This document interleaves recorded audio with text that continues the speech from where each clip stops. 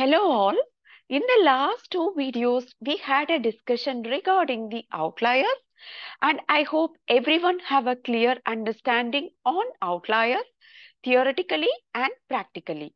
If you have missed it, please watch those two videos to get a better understanding on it. I'll give the links in the description box.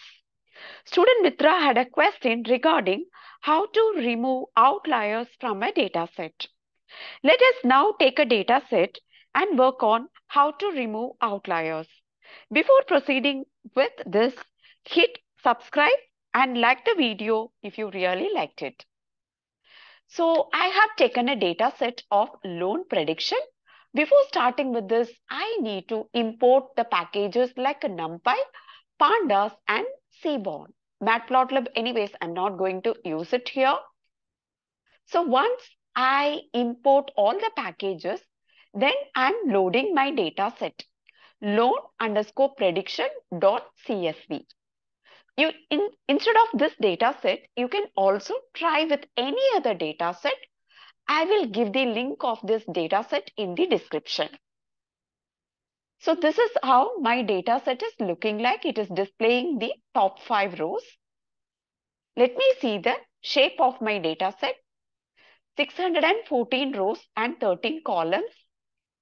Let me see the box plot to visualize the outliers. You can see a lot of outliers in applicant and co-applicant income, right?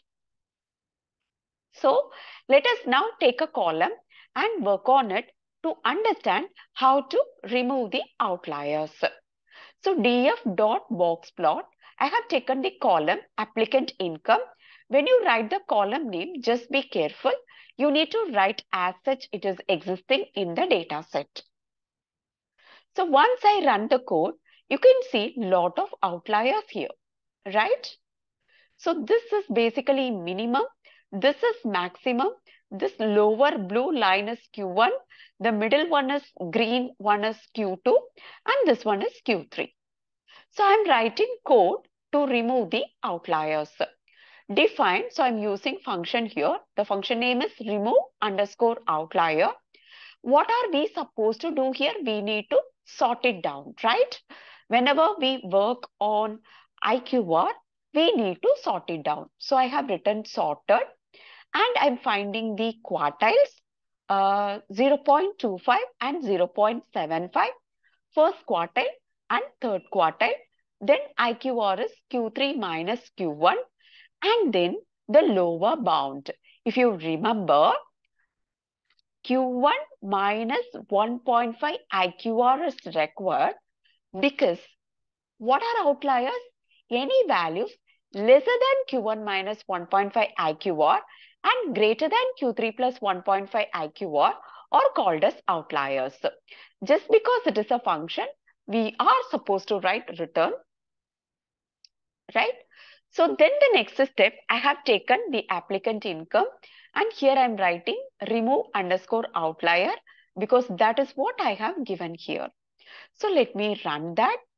And now I am writing the condition for greater than Q3 plus 1.5 IQR and lesser than Q1 minus 1.5 IQR.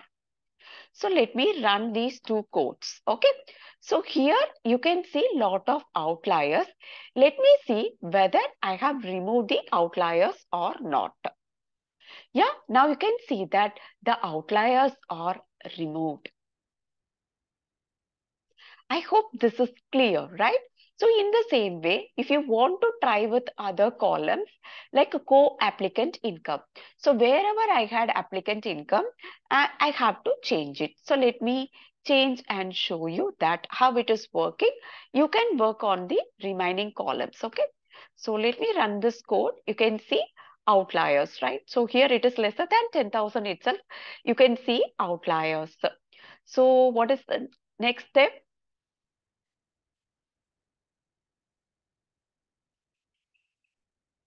So let me change here.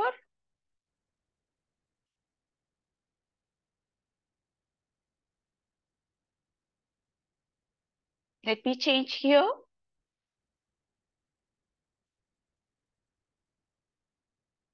And also I'm changing it here, and let me see whether it is working or not, right? So again, here we need to check it, right?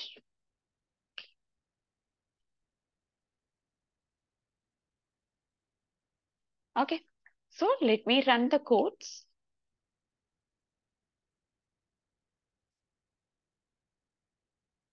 Okay, so where is the mistake? Exactly. We are supposed to change here, right? So now there won't be any issues. It will work perfectly. Yeah, I hope it is clear. Most of the times people forget to change here. That was the reason I'm showing you, right?